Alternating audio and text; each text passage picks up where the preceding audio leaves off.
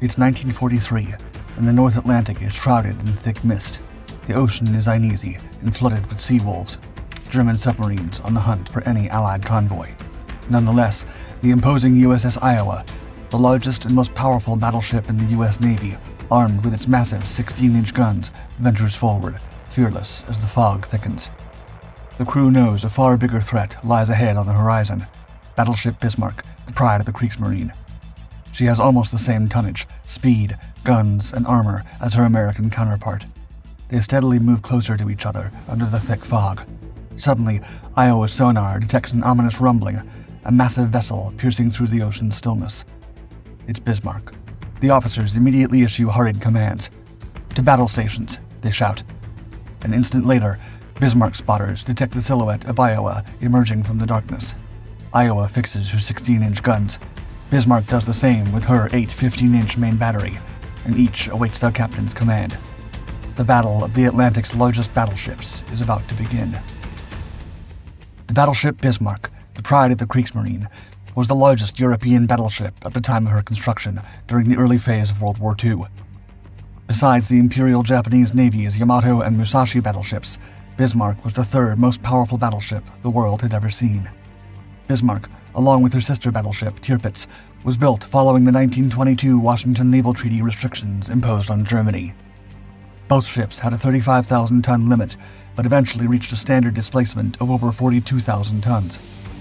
This tonnage was similar to that of post-war British battleships, such as HMS Hood, built in 1920, which also displaced 42,000 tons, and would later face Bismarck during the Battle of the Denmark Strait. Other treaty-era warships included the British King George V-class battleships, with a standard displacement of 36,727 tons, and the U.S. Navy's North Carolina and South Dakota-class battleships, with a standard displacement of 35,000 tons. At the time, France built 2 battleships of the Richelieu class, with a standard displacement of 37,832 tons, and Benito Mussolini's Regia Marina developed 3 battleships of the Vittorio Veneto class, with an overall displacement of 40,516 tons. The Imperial Japanese Navy left the treaty and developed Yamato and Musashi with an impressive displacement of over 71,000 long tons. For the European theater, the only Allied ships that would surpass the Bismarck class were the non-treaty American Iowa-class battleships. These were built in 1943, once the war had broken out, rendering the naval treaty useless. Battleship Bismarck, commissioned in August 1940, was the pride of the Kriegsmarine. It symbolized German naval power and defiance against the hegemony of the British Royal Navy. The ship was the pinnacle of naval engineering and design, boasting several innovative features that set it apart from other ships of her time. She had a length of 792 feet, a beam of 118 feet, a draft of 30 feet, and weighed an astonishing 50,300 tons under full load. Among her many innovative features was the introduction of horizontal armor protection, which comprised sloping armor that improved the hull's resistance to shell impacts. This added protection was also dubbed turtleback armor. In addition, the battleship also incorporated anti-torpedo bulges along her sides to increase resistance against torpedo damage. Bismarck also boasted sophisticated fire control systems, including radar, rangefinders, and gyroscopic stabilizers, greatly enhancing her accuracy in targeting enemy vessels. All in all, Bismarck's armor was more than impressive. Its main belt armor was over 12.6 inches thick, the turrets were 14.2 inches, and the deck armor was between 3.9 and 4.7 inches.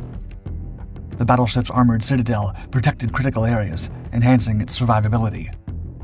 Although she packed enough firepower to take on any battleship of her time, Bismarck's primary role was to scour the seas as a commerce raider to support the U-boat crews in choking Britain by blocking foreign supplies.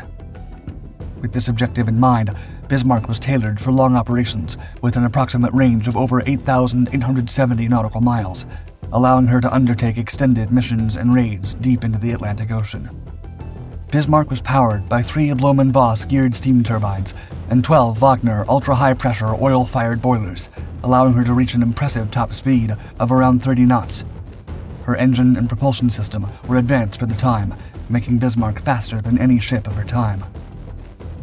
To establish her dominion of the seas, Bismarck was armed with 8 15-inch guns housed in 4 twin turrets, capable of firing high-explosive and armor-piercing shells with devastating accuracy. Her her secondary armament included over 40 naval, anti-aircraft, and torpedo launchers. She also carried 4 Arado AR-196 float planes and 1 double-ended catapult for reconnaissance and rescue operations. Nevertheless, despite her impressive design and capabilities, Bismarck's combat career was short-lived. In May 1941, during her first and only mission, she engaged British naval forces in the Battle of the Denmark Strait, sinking Britain's valuable battlecruiser HMS Hood, and prompting the Royal Navy to dispatch a task force of more than 25 vessels to hunt her. The sinking of Bismarck marked a significant turning point in World War II's naval theater, for it demonstrated the vulnerability of even the mightiest warships to determined adversaries and naval aircraft. Nevertheless, Bismarck remained an iconic symbol of naval engineering and prowess during a tumultuous era of maritime conflict and rapid naval technology. While Bismarck was built following the limits imposed by the Washington Naval Treaty, the United States Navy Iowa class of battleships began with a different story. After Japan refused to ratify the Naval Treaty of 1935 to develop its colossal battleships, the U.S. Navy set out to develop a new battleship design with a total displacement of over 45,000 tons. American engineers sought to use the extra tonnage to add power, protection, and firepower to the vessel. The result was a battleship with mixed firepower and speed to keep pace with the carrier force. 4 vessels were built and delivered in the early 1940s. The Iowa had a length of 887 feet, a beam of 108 feet, a draft of 41 feet, and a displacement of 60,000 long tons under full load. Her main armor belt was over 12.1 inches thick to protect her against enemy shells. Anticipating attacks from dive bombers and other aerial threats, the deck armor ranged from 1.5 to 3.5 inches thick. Like Bismarck, the 4 Iowa battleships also featured a citadel armor arrangement to protect critical areas and enhance the ship's survivability. Iowa was powered by 8 oil-fired Babcock & Wilcox boilers and 4 geared steam turbines, delivering an impressive 212,000 horsepower, allowing the battleship to reach a top speed of around 33 knots. The ship's primary armament consisted of 9 16-inch Mark VII guns housed in 3 turrets, capable of firing armor-piercing and high-explosive shells over long distances. The secondary armament consisted of 20 5-inch anti-aircraft and anti-surface defense guns, and more than a dozen 20 and 40mm guns. The design featured a teardrop-shaped hull and bulbous bow to improve hydrodynamics and stability at high speeds. Although World War II was a colossal conflict, there were few engagements between the United States Navy and Kriegsmarine surface fleets. Most of the fighting between them occurred in the Atlantic, where the U-boat wolf packs hunted down American convoys. By the time the U.S. joined the war in December 1941, Bismarck and most of the German surface fleet had already been neutralized by the Royal Navy, leaving only the U-boats as a considerable threat. Still, one could think what could have happened if the Royal Navy had failed to hunt down Germany's most powerful warships when the United States joined the war. What would have happened if the Iowa-class battleships ventured into the Atlantic while Bismarck and her sister ship Tirpitz ravaged any Allied convoy they encountered? Which ship would win a one-on-one fight at sea? For instance, the USS Iowa had a significant advantage over the Bismarck regarding firepower. USS Iowa was armed with 9 16-inch guns housed in 3 turrets. These guns had a range of over 20 miles and could strike surface and shore targets with lethal firepower. On the other side, Bismarck was armed with 8 15-inch guns with a similar range of 20 miles. Despite the range parity, Iowa's larger guns would inflict significantly more damage against Bismarck once both ships were within firing range. Additionally, Iowa's larger number of secondary guns gave her better anti-aircraft capabilities. Bismarck's main belt armor was 14.2 inches thick and had a 4.7-inch armored deck. On the other hand, Iowa had a main belt armor of 12.1 inches thick and a 1.5 to 3.5-inch armored deck. Both ships offered excellent protection, but when analyzing the deck, Bismarck was considerably thicker and more resistant to enemy fire, despite Iowa having more protected turrets. Both battleships had similar speeds, with Bismarck reaching a top speed of about 30 knots and Iowa a speed of around 32. On paper, both battleships were almost equal, with Bismarck having better armor and Iowa a more powerful arsenal. Nonetheless, Iowa had one unique asset the colossal Bismarck lacked: radar. The American ships were fitted with primitive radar, resulting in radar-directed guns that greatly improved their accuracy when firing at longer ranges. Eliminating Bismarck's float planes, Iowa could force her to rely on the visual range for her fire control systems to work out effectively.